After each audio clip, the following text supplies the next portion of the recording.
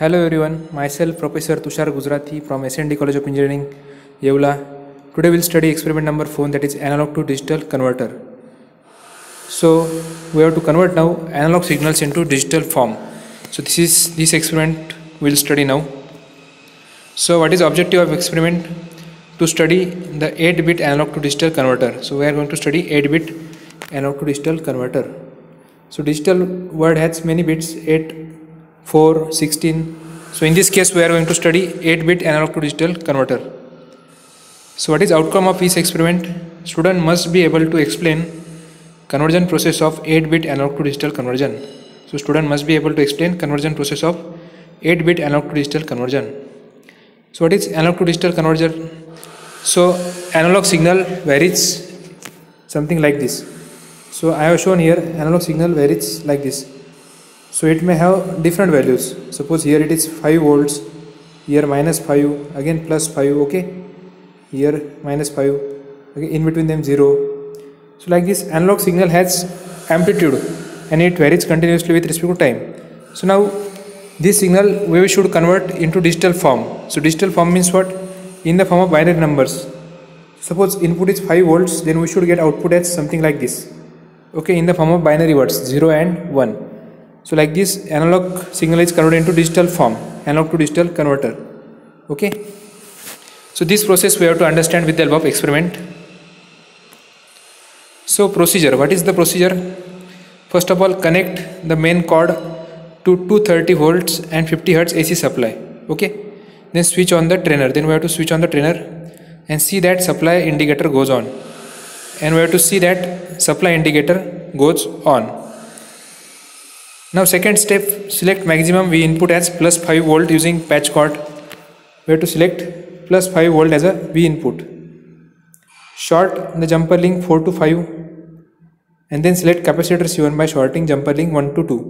Okay, we have to 3 steps here. We have to select V input, then we have to short link number 4 to 5 and then we have to select capacitor C1.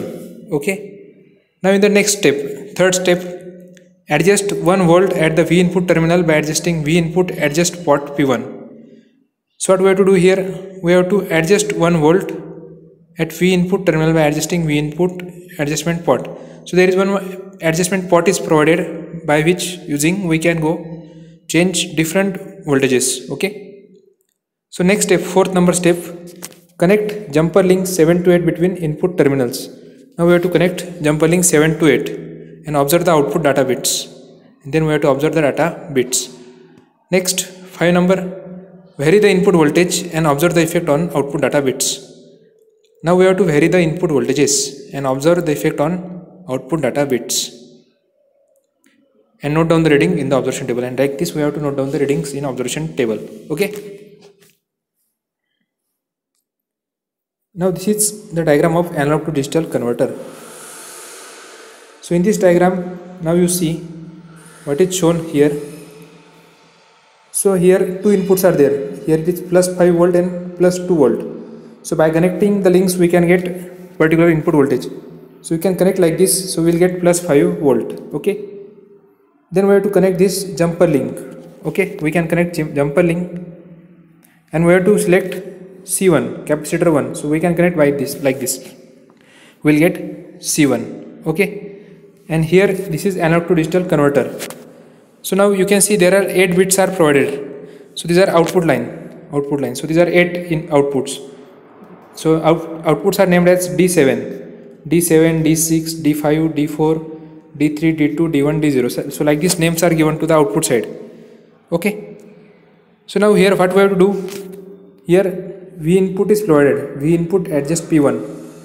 So here we can adjust V input by rotating that knob. So we will get different values of P1. We will get different values of V input, and for the same input we will get different type of output over here. So now here on output side the LED bulbs are shown. LED lights are shown. So for different input, different LED lights gets open. Okay. So if LED light is on, out of this if LED light is on, then its meaning is its value is 1, okay, and if LED light is off, then its value is 0. So now right now all the LED lights are off, that's why reading is 0. everywhere it is 0 0. We can assume output is 0 0 0.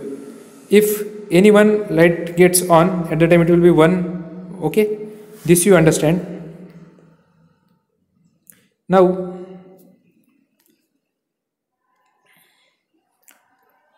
Now here you see now. So here what we have done, the connections. Okay, so we have connected the cords over here. So we have connected over here 5 volt.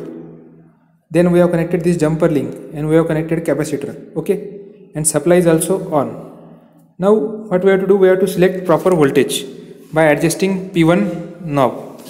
So here it is P1 knob, V input is adjust P1. So by rotating this P1 we can get proper voltage, input voltage, and for this we get conversion. So lights are on here, you can see. So these are lights are on. So from top, 2 lights are off. So these are 0 0. Okay, and below that number is 1 1 1 1 1 1. So if light is on, its value is 1. If light is off, its value is 0. So like this, the input voltage is converted into digital word. Okay, so analog input is converted into digital output. Okay, so by adjusting this knob P1, we will get different voltages. Voltage can be measured here at this point. Here this is V input. So at this V input you can measure different voltages, and you can get here output. Okay, so like this working you have to do for analog to digital converter. So V input also calculated with the help of this formula, V reference divided by 256 into Z. Okay, so where V input is equal to analog input voltage. So here V input is analog input voltage. Z is decimal equivalent of output data. What is Z? Z is decimal equivalent of output data. And what is V reference? V reference is reference voltage. V reference is reference voltage. So reference voltage we have selected here 5 volts. Okay, decimal equivalent data is 8 volts, or suppose 8, and analog input voltage will get analog input voltage like this. So like this we can calculate the V input voltage. Okay, so observation table is something like this. So first column is input voltage. Okay, so this is input voltage that we are giving 1 volt, 2 volt, 3 volt. Okay, and for this we have to calculate observed data bits. So this is our second column, observed data bits. So we should get something like this answer, like 11110000 for different inputs. For different inputs we will get different 1 and zeros. Like this we can convert analog signal into digital signal. So what is conclusion from this? So from observation table it is found that the input voltage produces equivalent digital output. So from this we will understand that whatever input voltage is given, it produces equivalent digital output. So we will get equivalent digital output. Okay, so thank you so much all of you for watching this video. In this video we understood how we can convert analog signal into digital signal. Okay, so thank you so much all of you.